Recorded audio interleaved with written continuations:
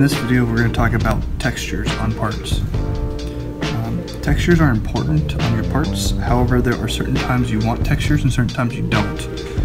For example, on this case, the outside and the inside both are covered in textures.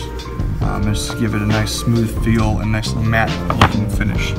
However, if you're going to have some kind of sticker or logo on the case, you're not going to want a textured surface. You want a nice smooth surface that the sticker would adhere well to. So that's one reason you might want to have different textures. You might also want textures to be missing for logo purposes.